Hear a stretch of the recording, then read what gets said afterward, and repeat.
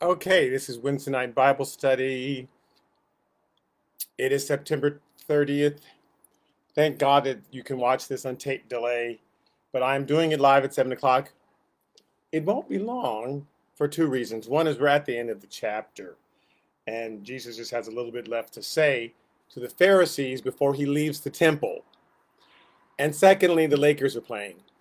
Go So Lakers! it won't be long, but it just worked out that way. Okay, so we're in Matthew chapter 22. Uh, we're in the last several verses of it, just the last few verses. Jesus has been challenged by four groups: the Pharisees, the Herodians, the Sadducees, and the scribes. Four different groups have come at him. The Pharisees are the ones who are really in charge of tradition. Now, these people all exist till today. They're not called the Pharisees, the Sadducees, Herodians, and the scribes, but they exist in the church and in the world. And so, and they're still coming against Jesus. The Pharisees were very concerned with maintaining tradition. And so there are people in the church who are very concerned with maintaining tradition. And if it's not done, if the forefathers didn't do it, why are you doing it? Now, the Pharisees came to Jesus. I'm just reminding you. This is after Jesus had gone to the temple and turned over all the tables. Then he went outside and they looked at the fig tree and they go, "Oh, look, the fig tree that you cursed yesterday, it's all dried up." He says, "Yes, and so is Israel." Well, he didn't say it like that, but that's what he was implying. Yes, it is. Then he came back the next day and he's teaching the temple like nothing happened. So the Pharisees approached him in the temple. They're afraid to kick him out because he had just gone wild yesterday. And plus the people were supporting him. So they thought, well, we'll just embarrass him. So the Pharisees asked him, like, by what authority are you doing this? Who gave you this authority? Because we're the Levites, and we're from the tribe of Levi, and we have the right to come into the temple and to do the sacrifices. And what gave you the right to turn over the tables? And why are you teaching? And who do you think you are? And so here's Jesus' deal. If you don't want a real answer, he's not going to give you one. Jesus is the one that came up with why cast your pearls before swine. Some people in your life don't really want an answer. They just want to stop you from doing what you're doing. It's not worth getting into a discussion with them because they don't care what you have to say. They've already got their minds made up, and you're wrong. So Jesus asked them, okay, what authority was John the Baptist doing what he did? Because John the Baptist was baptizing people. Who gave him that authority? And then they thought, remember, they said, oh, okay, if we say God gave him that authority, then he's going to say, then why didn't you go and repent? Because John was saying everybody's going to repent. So if you think God was something to do that, and if we say man gave him that authority, then the people are going to be mad at us because they think John really was sent by God. And so we're not going to give you an answer. And Jesus said, well, then I'm not going to give you an answer. Because you really just want to shut me up. You don't really want to have a real discussion. Because you do have an opinion, but you don't want to give it. So I can't really talk with you about it. So this five verses went up. And so they sent the Herodians to them. The Herodians were the people who were very concerned with government, very concerned with politics, very concerned with how all this was going to look to Caesar and to the Romans. So they came to Jesus, remember, and say, is it lawful to pay taxes to Caesar? Because they're ready to trap him. If you say, no, we shouldn't pay taxes, then the Romans can come and take him away. And if they say, yes, we should pay our taxes to Caesar, then the church members can go, what, you support Caesar? Because they were very split. It was very in to be split. It was very in to say, oh, we hate that group. No, you're wrong. And Jesus is like, I'm not in it. My name is Bennett. I'm not in it. So Jesus says, show me Caesar's money.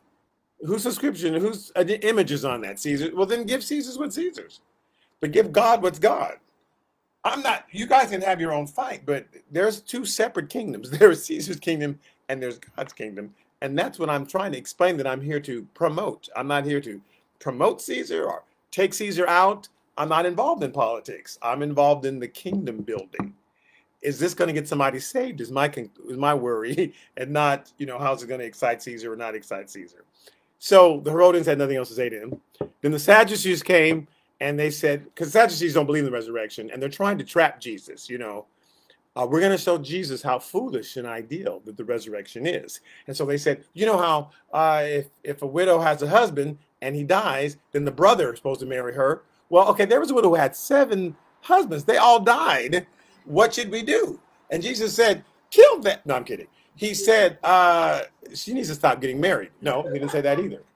He said, you don't understand what the resurrection's about. That's not going to be an issue in the resurrection. Because they're thinking, well, this will prove there's no. Jesus was going to go, I never thought of that. Oh my God. Yeah, how's that going to work? The resurrection must not be true. And Jesus is like, no, the resurrection is true. You just don't get it. You don't understand the resurrection. You don't understand the power of God. You don't believe in angels. You don't understand these trivial things that worry us down here. That's not what's happening. And that's not even going to be an issue. So, zip it. Zip. So the Sadducees walked away. Then the scribes came up. Actually, one scribe. But I'm sure he had friends. And the scribe came up and said, okay, what's the greatest commandment of all? The scribes are the one. Okay, I'm sorry. The Sadducees were the ones concerned with the sacrifices in the temple, maintaining the sacrifice. They were just, if you do everything that the law, and so interestingly enough, they were really concerned with the law, Moses' law, and didn't believe in anything after Moses' law. They believed in the first 5 books of the Bible and nothing else. And so they didn't believe in the resurrection. They didn't believe any sort of prophetic words, Isaiah, Jeremiah. I don't believe in any of that. And there are some people like that who've confined themselves to one section of the Bible. We don't believe in the book of Acts, miracles, speaking in tongues, all that. We don't believe in that. We only believe in Matthew, Mark, and Luke. And so there are Christians who have confined themselves to the 4 Gospels. And anything that happened after that, they're not in it. They don't believe it. And so that's what the Sadducees were. Again, and the scribes were concerned with how the church was in the community. They were the lawyers. And so they weren't concerned with what happened inside the church. They were totally concerned with what happened outside the church and how it affected the community and all of it. So that's why they said, what's the greatest commandment of all? So they weren't concerned with the sacrifice. They weren't concerned with the tradition. But what part of Moses' law affected how we deal with each other in a civil society? So what's the greatest commandment? What should we be, forget about the sacrifice and all that stuff. What should we be doing as believers? And Jesus says, well, and he answered them. Now notice, he tripped everybody up. But this guy, he really answered because this guy was genuinely asking, what should we be doing? And so Jesus says to him, the greatest commandment is that you'll love the Lord your God with all your heart and with all your soul and with all your mind. This is the first and great commandment. You got to love God and get him above everything, more than you love your car, more than your house, more than you love him the most. And then the second is like that you shall love your neighbor as yourself. On these 2 commandments hang all the law of the prophets. I mean, everything just comes from that. If you love God with your heart and love your neighbor with all your heart, and by the way, your neighbor is that Samaritan who is in the opposite party of yours and doesn't believe the way you do, who is your enemy, who says stuff that you hate, that's your neighbor. Because when he said this, the Samaritan, they were like, the Samaritans, because they hated the Samaritans. He says, yeah, that's who your neighbor is. So that's who you got to love. Because it's easy to love the person who's lovely and gives you pies and, makes clothes for you. Like, how hard is that? But see, God loved us, this is while we were yet sinners, while we were cursing him, while we were hating God, God sent his son to die for us. Jesus is there dying for all these people that are attacking him. People who are trying to stone him, the people who are about to put him on the cross. Jesus is dying for them. And so he's our example. So Jesus is like, you got to love your neighbor. That if you do that, you don't have to worry about memorizing every law and every commandment and every genealogy. And you don't have to just love God, love your neighbor. You will fulfill the commandments. So in Mark recorded the guy's reaction. In Mark 12, he says, so the scribe said to him, well said, teacher. Now, again, Mark is the one that said that the guy was genuinely coming up to him. Matthew was like, that guy, he had something. He was trying to test him. And I don't blame Matthew for thinking that because 3 groups had come and tried to test Jesus. But Mark said the guy was genuine. And Mark says he answers him by saying, well said, teacher, for you have spoken the truth. For there is one God, and there is no other but he.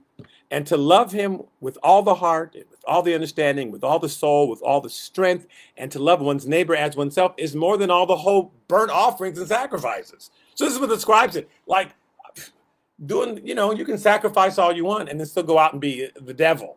And we do that today. Well, I gave $100 in the church. So now I can cuss people out on the freeway and God doesn't care. Yeah, he does. He doesn't care about all our sacrifice. To obey is better than sacrifice. All your sacrifice and all this, that doesn't impress God. But are you loving your neighbor? So he says, to love the neighbor as oneself and to love God, that's better than the whole burnt offering and the sacrifices. And verse 34 of Mark 12, Jesus says, Now, when Jesus saw that, he answered wisely. He said to them, you are not far from the kingdom of God. And then Mark says, and then after that, no one dared ask him any question. Well, that's how Peter remembered it. And again, Peter's the one that told Mark all these stories. But that's not really what happened. So he did say that to the man. You're not far from the kingdom of God. Like, hey, you're on the right. You, of all these people that approach me, you scribe, you lawyer, you're actually in the right direction. So in Matthew, he remembers that there was one more thing that Jesus did before everybody else got scared. So Matthew chapter 21, verse 41, it said, while the Pharisees were gathered together, Jesus asked them a question. So after the scribe, Jesus went over to the Pharisees. He asked them this question, and he said, what do you think about the Christ, the Messiah, the anointed one who's coming? Whose son is he? So they said to him, well, he's the son of David. Now, Jesus, interestingly, was also from the genealogy of David. And everybody knew that Jesus was of David's line. That's kind of why they were questioning him. Like, you're from the line of Judah, because David's from the line of Judah, but you're not a Levi. So you're not really allowed to go into the temple and do everything you're doing. And Jesus is like, oh, if you only understood. So in Matthew chapter 21, verse 15, we talked about this like for 2 seconds last week. I just glanced it and zoomed right over it. It says that after Jesus healed somebody in the temple, so after he'd thrown everybody else out of the temple and threw over the tables, the people who were left there, the poor and all that, who were totally going with their needs unmet because the priests were so focused on the money and money changing hands and doing all the stuff, that there are all these blind and like, yeah, we'll get to you, but let's get this money in, which sounds familiar. After that, they came to Jesus once he kicked them all out, and Jesus healed them. And verse 15, it says, and when the chief priests and the scribes saw the wonderful things that he did, and the children crying in the temple and saying, Hosanna to the Son of David. Now, again, everybody knows Jesus is from the tribe of David, but David has had lots of sons and grandsons and great-grandsons so the Pharisees are like, well, yeah, he's a son of David, but he's not the son of David. So it says they were saying, Hosanna to the Son of David. It says the Pharisees were sore displeased. And in verse 16 of Matthew 21, and they said to him, hearest thou what they say? And Jesus said unto him, yeah, have you not heard or read out of the mouths of babes and sucklings, thou hast perfected praise? Didn't you?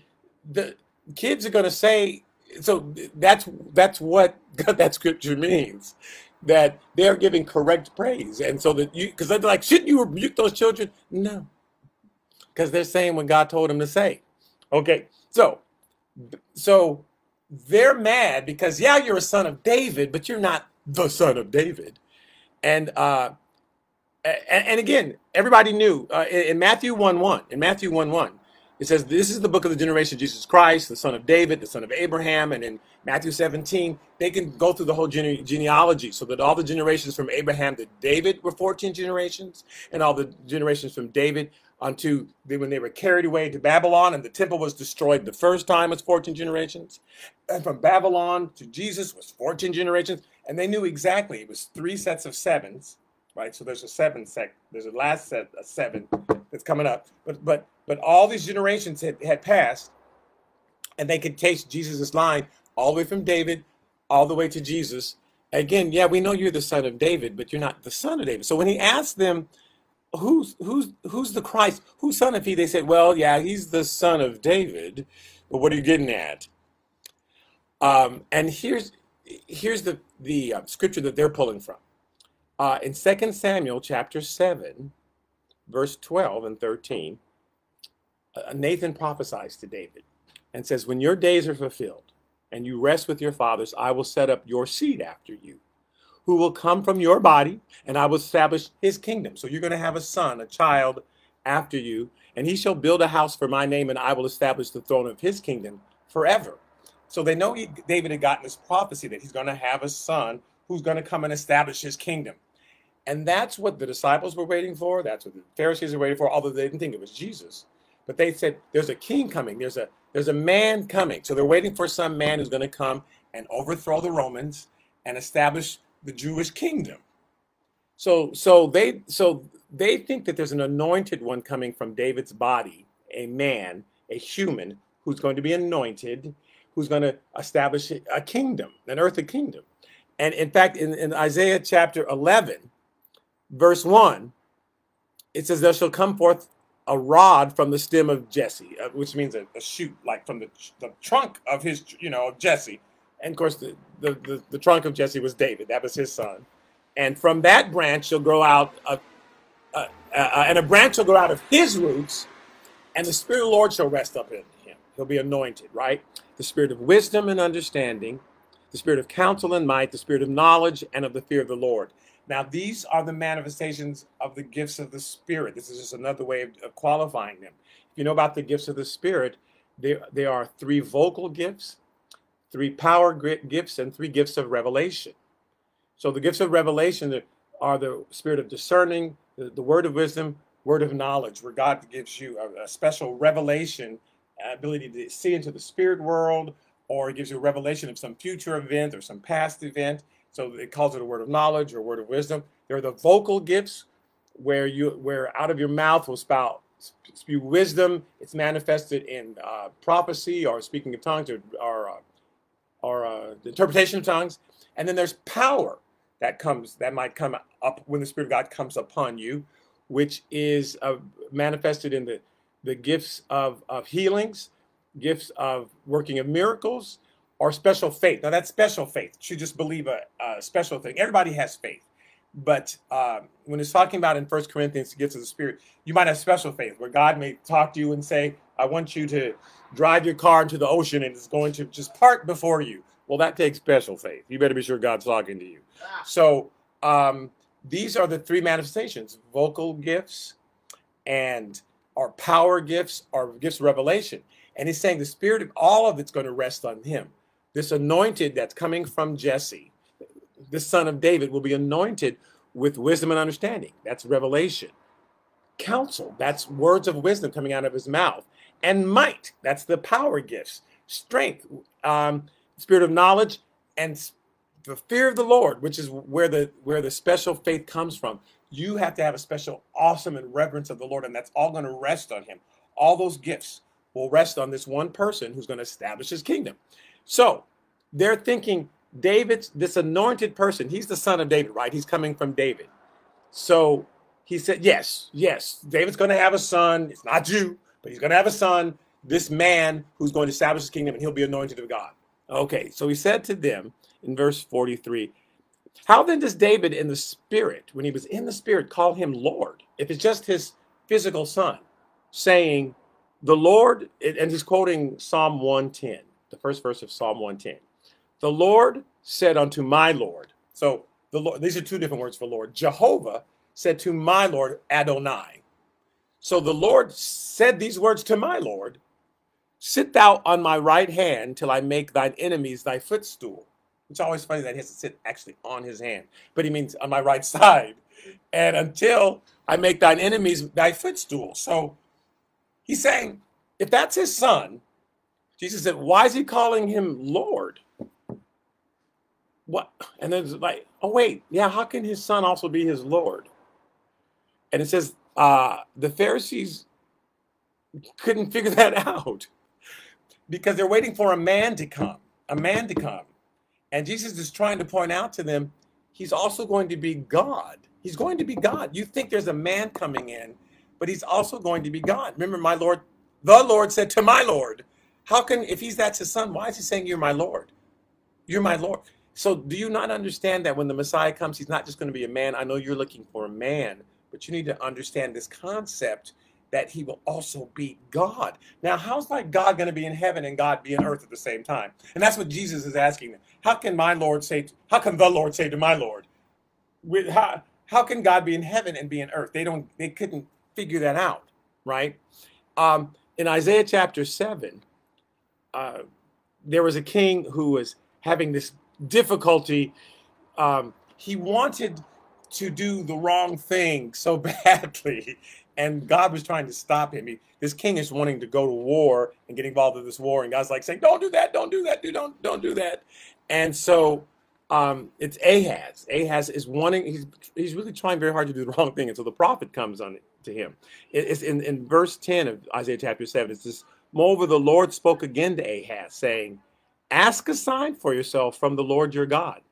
Ask it either in the depth or in the height above. Like, if you don't believe me, ask for a sign, like in the depth below or in the sky. Like I'll put a rainbow in the sky.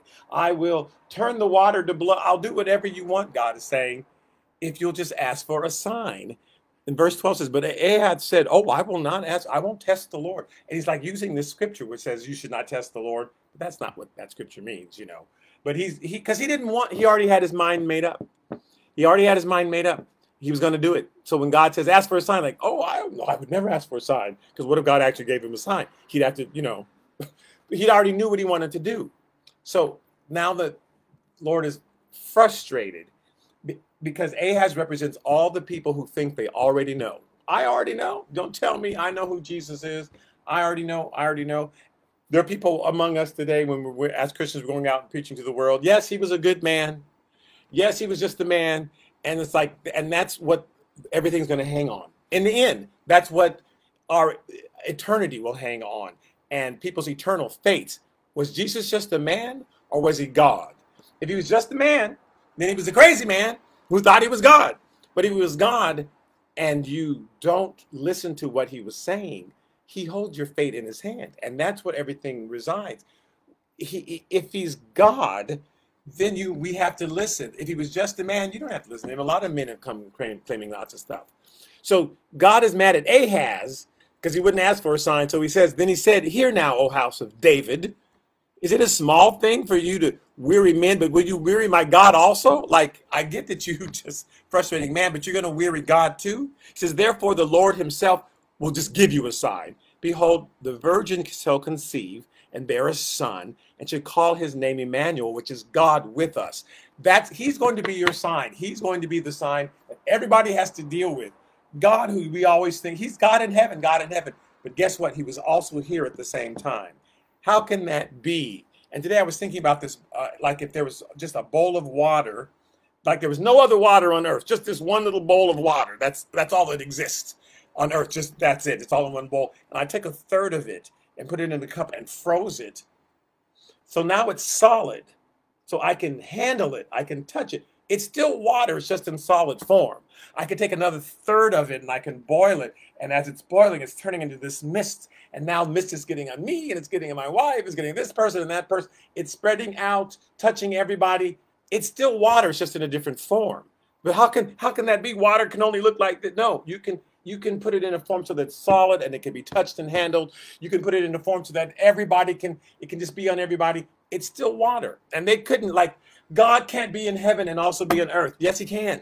He just came down in this fleshly body so we can touch him and talk and handle him and listen to him and hear from him. And the Pharisees just couldn't get that. You are looking for some son of David, some man. And I'm telling you, he's God. And that's my authority to be in the temple because it's my temple. I don't have to be from the tribe of Levi. You're asking me whose, coin should I, is it Caesar's coin? No, you need to give me the honor that's due me. Give to God what is due him. He's answering everybody's questions by trying to explain the answers to everything that you're asking me. Is I'm the Lord. And that's why I'm doing what I'm doing. That's why I understand the resurrection, because I saw Satan fall from lightning, fall from the sky like lightning. I understand stuff that you don't understand. You're challenging me because you really don't want an answer. So when he explained and said, so how can David call his son Lord? How can he be both? And he wants them to go, oh, because his son's going to be the Lord. But they just like, I don't know. Because they just won't accept that possibly in front of him was God. So Matthew chapter 22, verse 46, it says, well, no man was able to answer him a word because they wouldn't stretch out their minds. It doesn't say that. It just says no man was able to answer him a word. Neither dare any man from that day forth ask him any more questions. So that was their, I refuse to change. I refuse to think any differently. So I'm done. But we've got to be open to teaching, to learning, to hearing new things. We can't just walk away when we don't understand. We say, Lord, teach me. Open my mind, stretch my mind. And we've got to pray for the world, communicate to the world that their minds will be open to the fact that God was among us, God is among us, that he's real. And that's our message. That's our message to the world. What are you going to do with Jesus, the man and Jesus who was God? Okay, so that's all we're doing for tonight.